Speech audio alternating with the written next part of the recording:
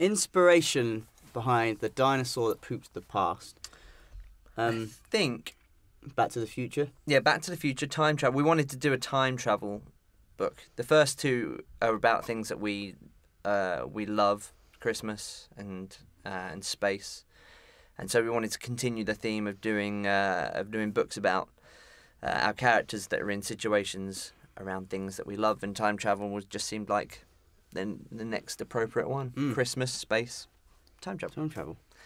We're running out of things that we love now. But it also enabled us to go back in time to the past, to when dinosaurs were around, and introduce some new characters. That's right, yeah. So that was fun to do, because we knew we thought it'd be cool to have some more dinosaurs in this book, rather than just the big guy, the big poopy guy. So there are some new ones in this book, so that's been fun.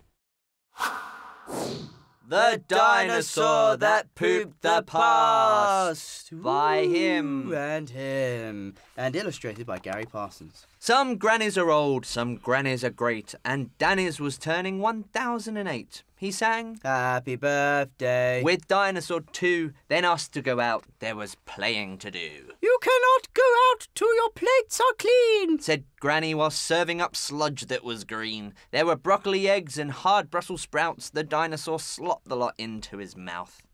Then in 2 seconds, when Gran wasn't looking, it ate Danny's pile of awful Gran cooking.